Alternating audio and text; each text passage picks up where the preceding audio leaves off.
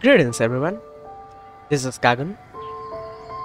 Today I'm going to give you all the reasons why I think Arlecchino is the one going to be playable in 4.3.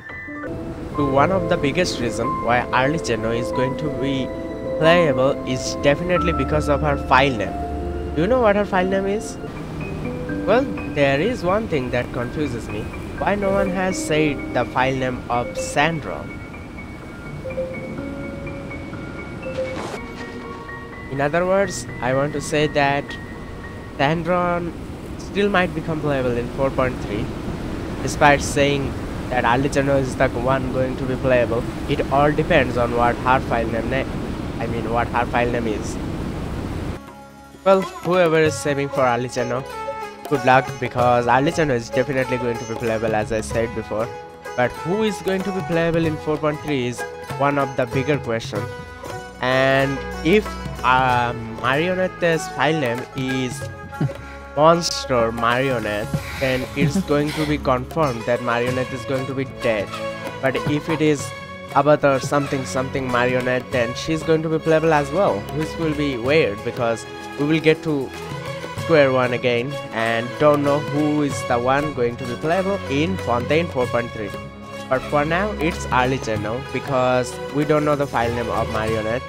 And if she is something else other than Avatar, we can be confirmed that she's going to be dying in the boss battle between Traveler and her.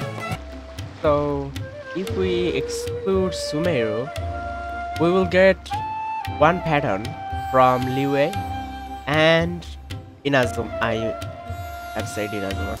So in the end, it all matters to the lore. Is Arlecchino the one planning to stay in Fontaine forever?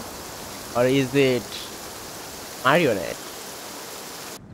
The worst part for me is that I don't like Arlecchino's designs as much as the others do, but my favorite character, Damselit, is not going to be the one playable in Fontaine, and I know that very well.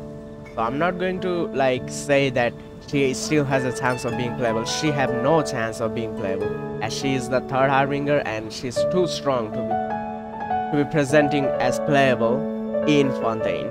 And as much as I know about Focalors is not nearly as strong as Dongli or Raiden, so she is actually a very weak archer compared to the other two. Back to the main point. The one thing I like about Arlecchino is she's going to be the first delusion using character in Genshin Impact that might be playable. So there is still a problem, like Scaramouche got a vision later.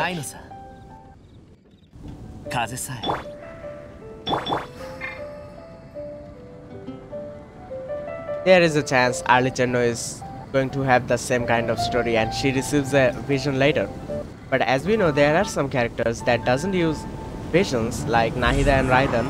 There is a chance that Miho decides to enter delusion as a playable character feature as well. That there will be delusion using characters, each of its own element, like Arlecchino is going to be a fire delusion using character, and later maybe they add Tilda's lightning delusion version as well, like they do in Honkai.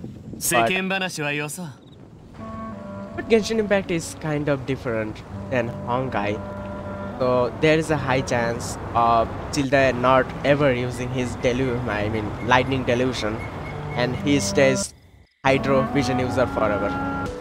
That's the thing I'm expecting from Arlecchino, and there is a high chance of her being playable, but it is a 50-50% chance of she might use a delusion or she might use a vision. That's still just a chance and a guess that she might be the first user that will use delusion.